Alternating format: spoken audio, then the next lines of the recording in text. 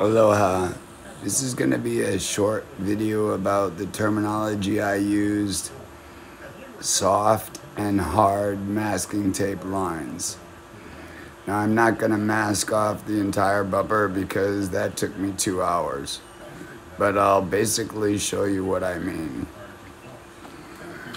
Where there is a clear definition between the hatch and the quarter panel, that's a hard line. The two stripes are a hard line.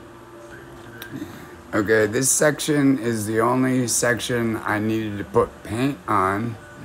So you can see I have the tape folded over on that section because I don't want the paint to overflow to where I'm gonna blend it. Now you wanna find the shortest point between two panels, which I have here, again with a soft tape line. Hold on, let me show you what I did. So to get paint on the bodywork, I used this upper soft tape line to spray the red paint. Then, as I was getting ready to blend it with clear, I removed that section,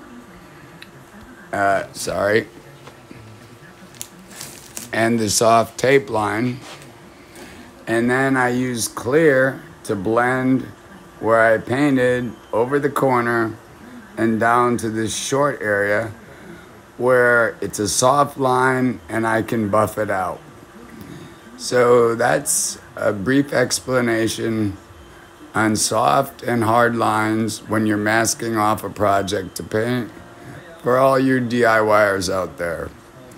Aloha and stay safe.